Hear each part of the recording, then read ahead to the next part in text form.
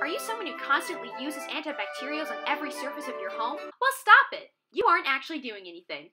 But that's a topic for a different day, because today we're going to save the probiotics. What? Save the probiotics! Every single time you use antibiotics on a surface or a part of your body, millions of these good bacteria are killed by friendly fire. This can weaken digestion, the immune system, and leave yourself vulnerable to the superbugs you were trying to protect yourself from.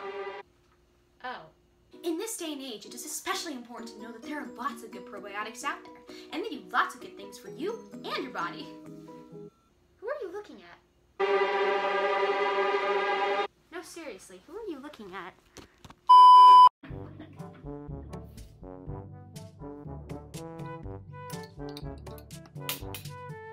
Hello! It is good to be back and explaining another life process.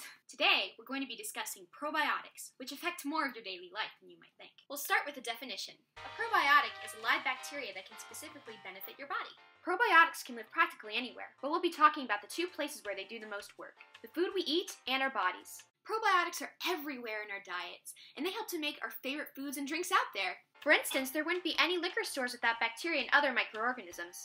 Through alcoholic fermentation, otherwise known as anaerobic respiration, bacteria convert sugar into cellular energy, leaving behind carbon dioxide and alcohol as byproducts. This process can occur with any organic matter, which might explain the variety of bottles you might find in one of your parents' kitchen cabinets.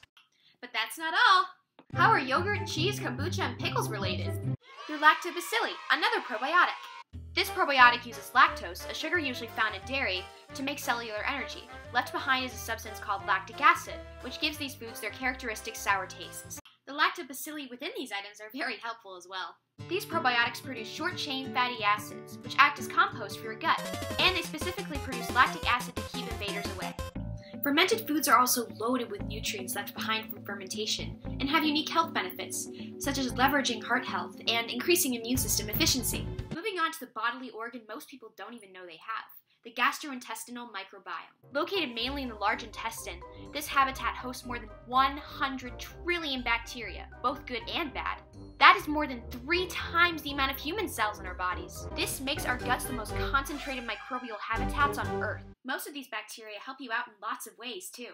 They make vitamins your own body can't make, like vitamin K. They store unused energy, and they aid the immune system in fighting off the bad guys. And most of the time, it takes care of itself, so you don't even have to worry about it. So with this time in mind, it's vital to stay healthy. Just know that you've got trillions of little friends working hard to keep you that way. If you want to stay safe, stay hygienic and follow social distancing guidelines. And of course, load yourself up with fermented foods to max out your immune system.